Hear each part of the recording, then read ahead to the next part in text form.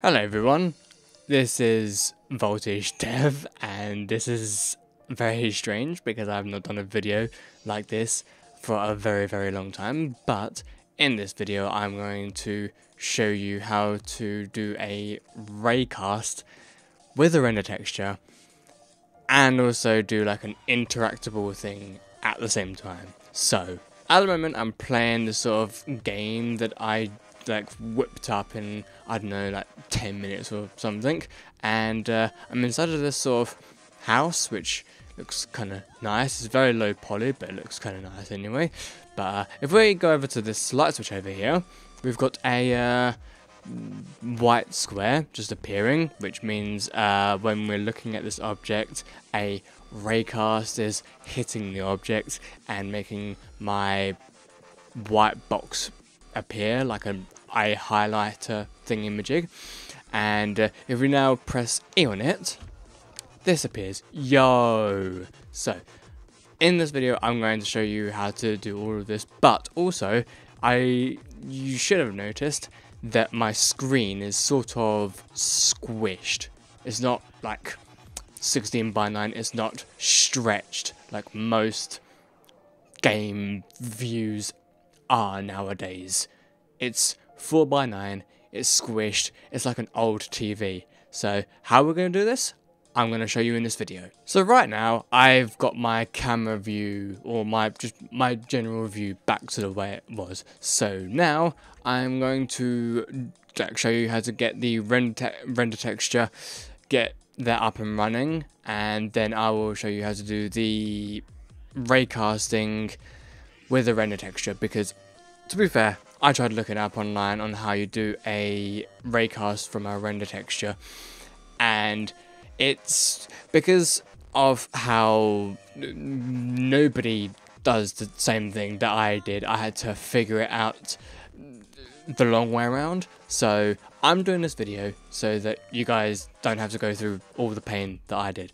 So first things first is, down in our project we are going to right click, create render texture, and let's just call this camera view, and there we go. So to make it how it was before with the squished camera view, we're going to go over to the camera view here, and we're going to change the size from 256 by 256 to maybe like 1280.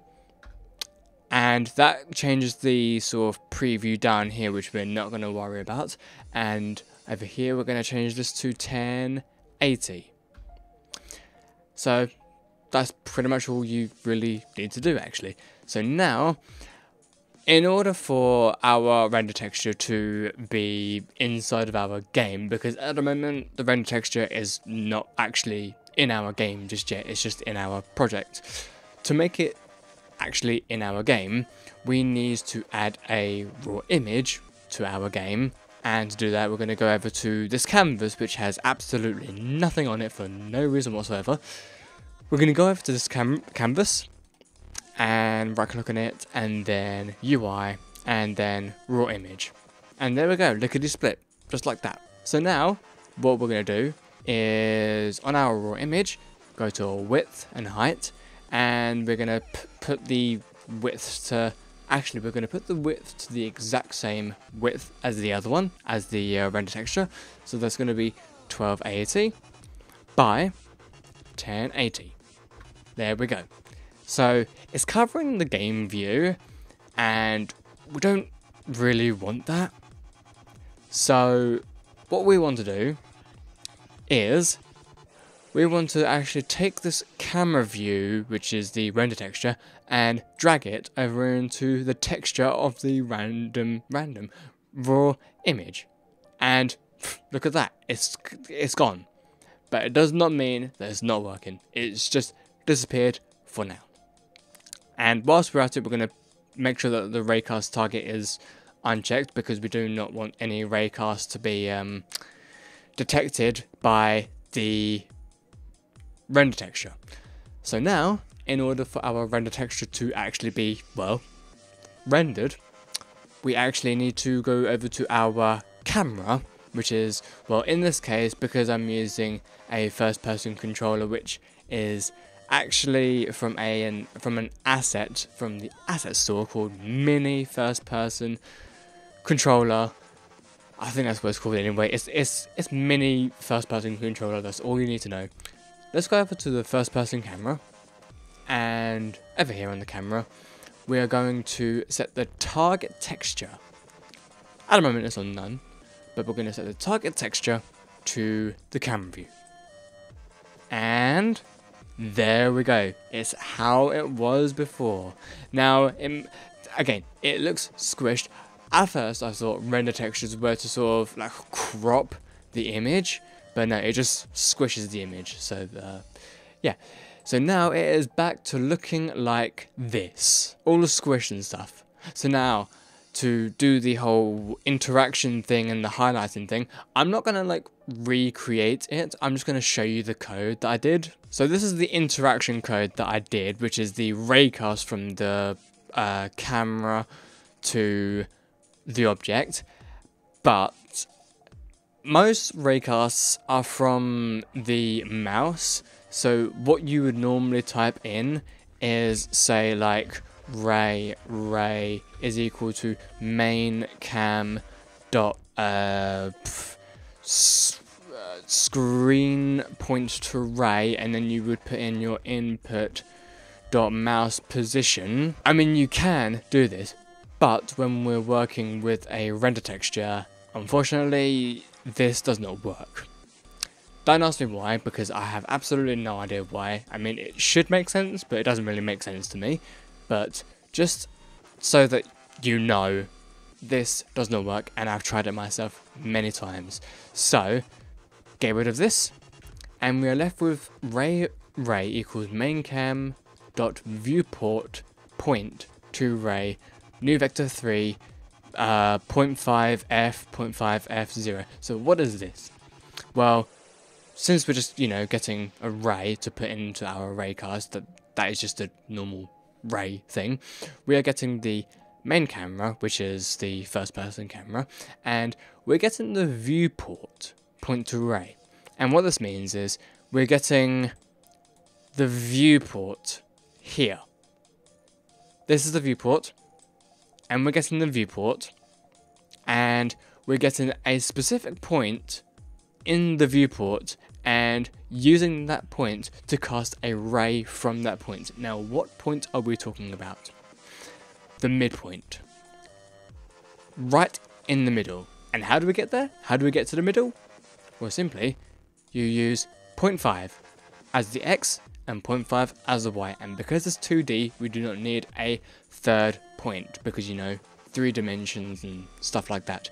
So all we need is a half point on the X and a half point on the Y. And to be fair, if it said like our, say, 0.5 and 1, where that would be up here. It would be in the middle at the top.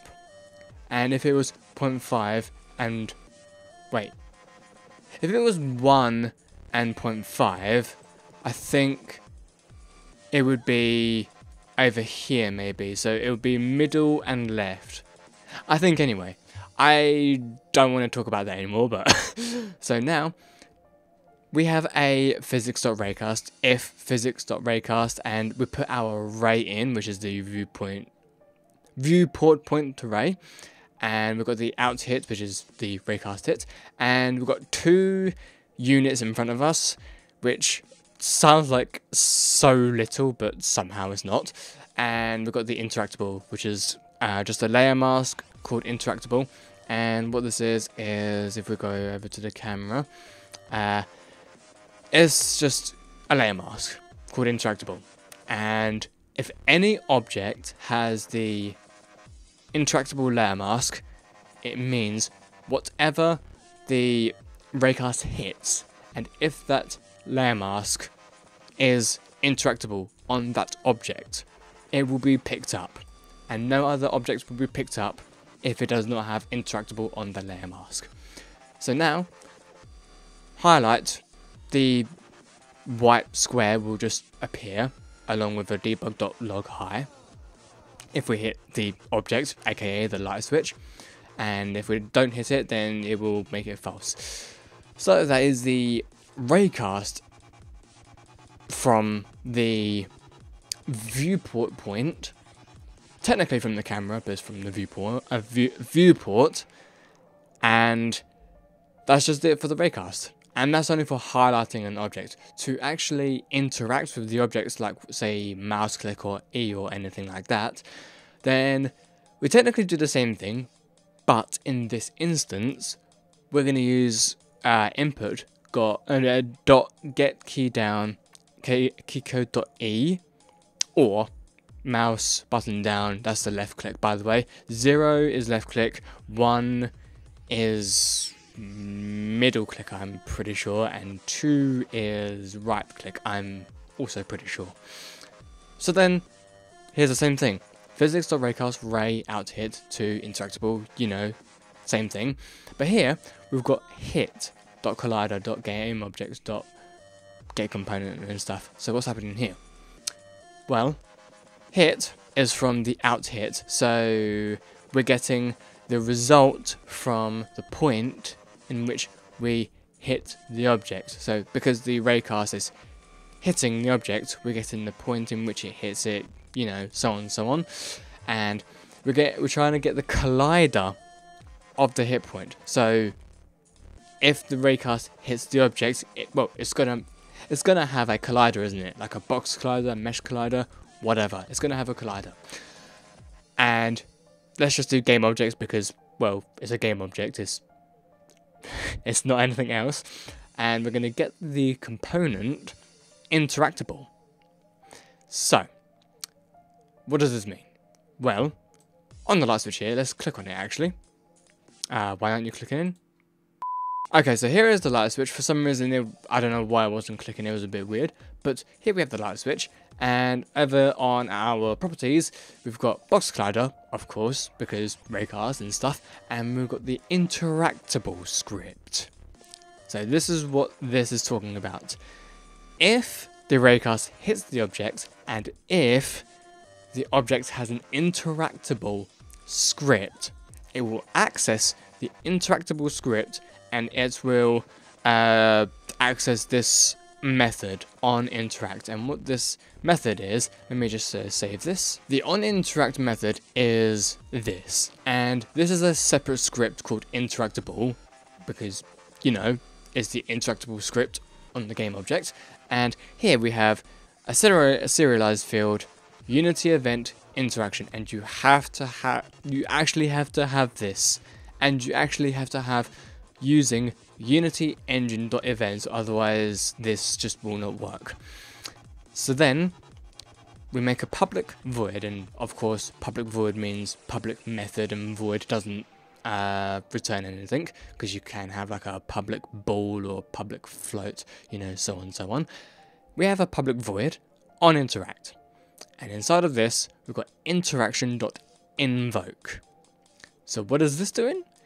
Simply, this is just invoking whatever is inside of the interaction Unity event.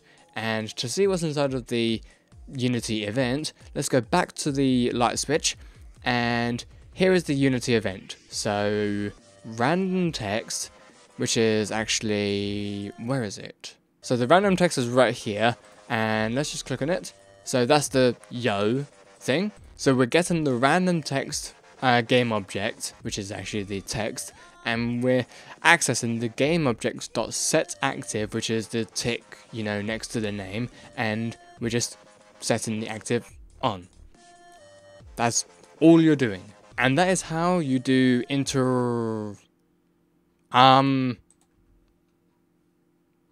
what's going on? Okay, so now it is working properly again. Don't ask me why that happened. Like, it took me about 5 minutes to like try and get it back to normal again, because for some reason, no matter what I was doing, it just wouldn't like bring up this sort of white box, and it wouldn't like let me interact with it. And I checked on the code, I checked everything, and everything was the exact same. So I was like so confused on why, but yeah. that is it, everyone, of the tutorial. Hope this all helped you out. And yeah, thanks for watching. And I will see you guys next time. Goodbye.